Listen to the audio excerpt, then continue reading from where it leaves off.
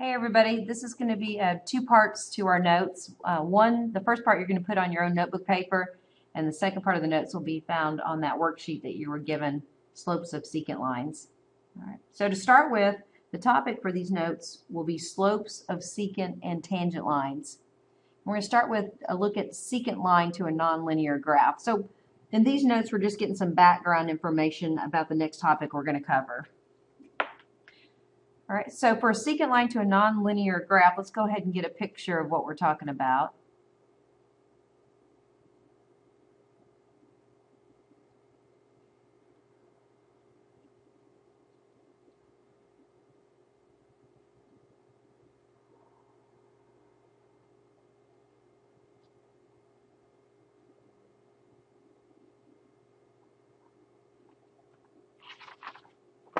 I'm going to pick on 2 points on this graph, one point at x sub 1 and another at x sub 2. Two x values along the x-axis. Now I'm going to go ahead and name this graph y equals f of x. All right, so picking on these 2 points at x sub 1 and x sub 2, if I can quickly draw in a couple of points here.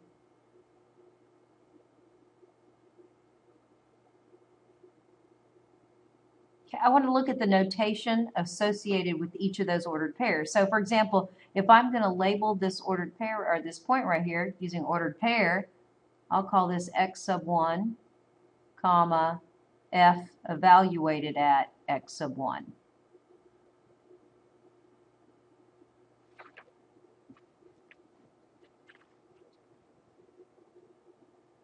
So likewise up here at this point,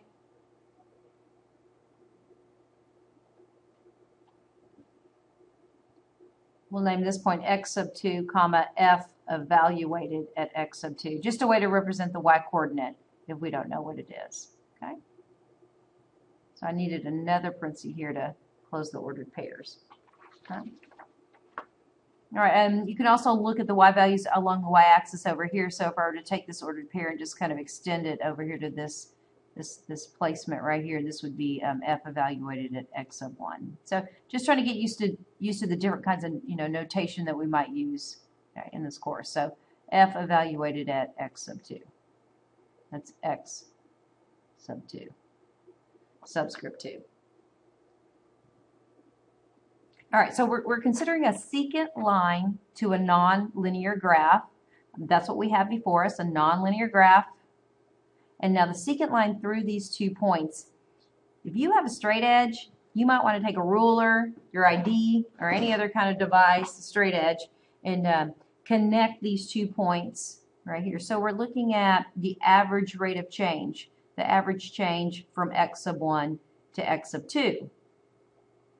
So without a straight edge for me, I'll do the best I can in drawing a secant line through these 2 points. It's not going to be pretty. Okay.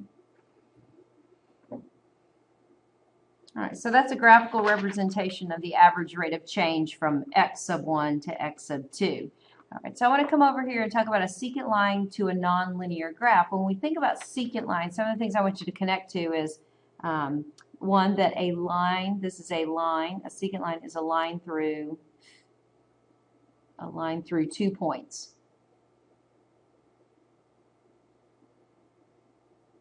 I don't know what the lag is, through 2 points.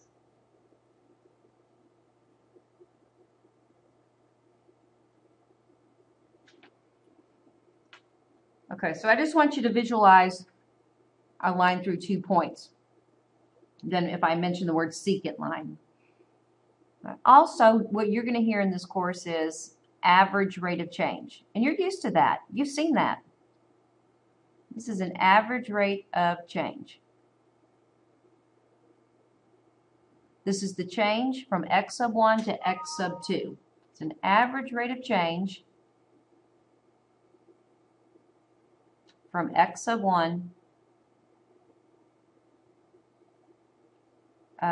from x sub 1 to x sub 2.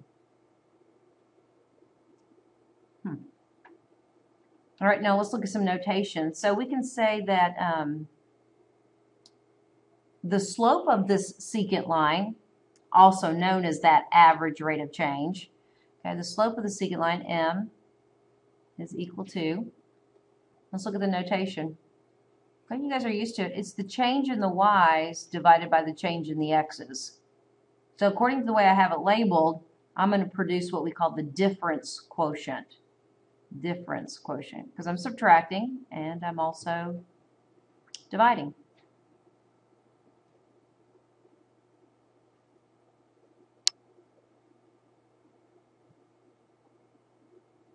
Nothing new that you guys haven't seen from years past. I think you started your study of average rate of change way back when you were in Algebra 1.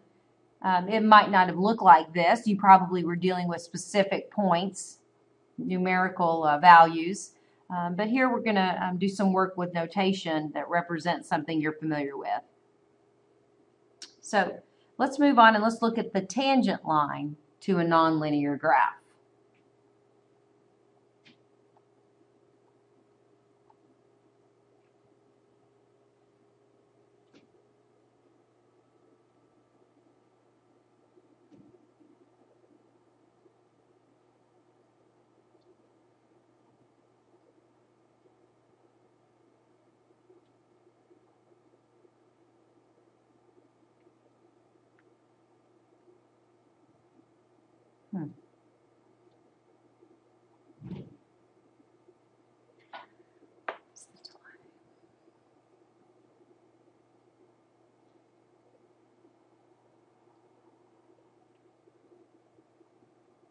Okay, through your early look at this topic, I guess you guys would have seen that this is a line through one point.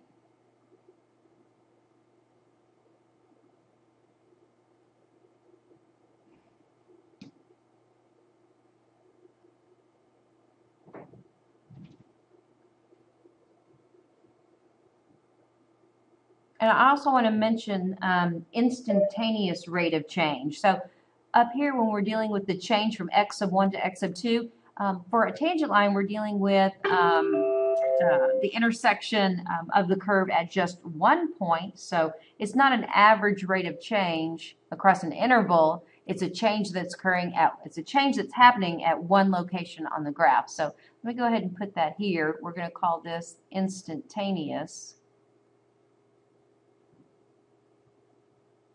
Instantaneous, oh my goodness, rate of change.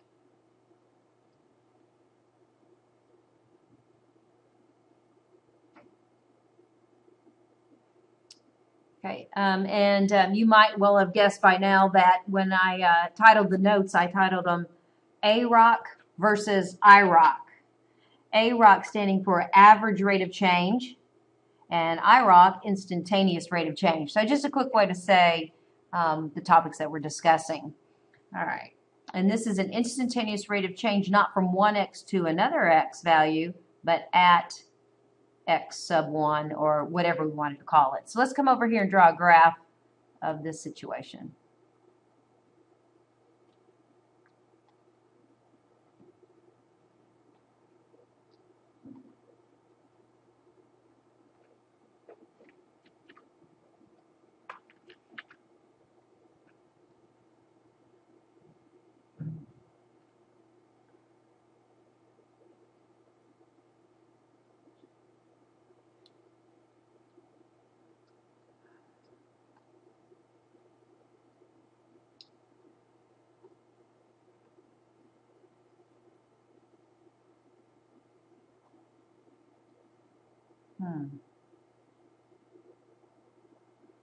The lag is.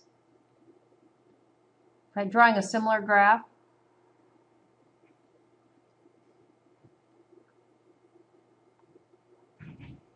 I'm going to choose, say, this x value right here.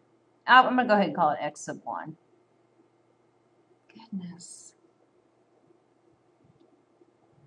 Okay, so going up to the graph and locating that point, I'm talking about this point right here.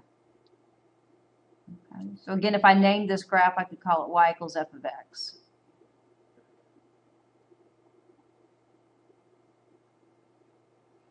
Okay, and likewise, the name of this point here, or the ordered pair that represents that point, would be x sub 1.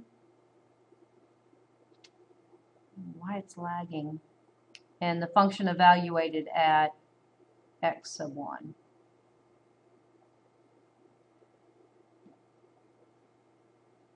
Okay, so a graphical representation of a tangent line to a nonlinear graph would have us go to that one particular point at x sub 1 right here, and as best I can, again, you might want to get a straight edge, okay, and put the straight edge up against the graph at x sub 1 and draw in a representation of the tangent line. So I am trying to draw in a tangent line to the curve at x sub 1. And that's not good. Okay, so we see one thing that's not good here. All right.